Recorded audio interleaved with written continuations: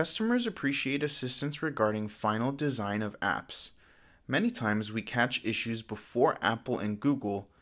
This makes customers very happy because the applications get approved and there are no mistakes. There are critical items to focus on when you are reviewing an application for a customer. 1. Blurry images.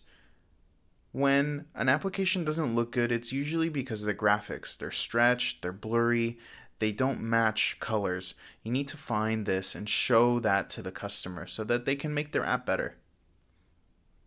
When there are coupons that are missing, or if you have a map but you do not have locations on it, you do need to have some information here so that Apple can appreciate the application and so they can approve it.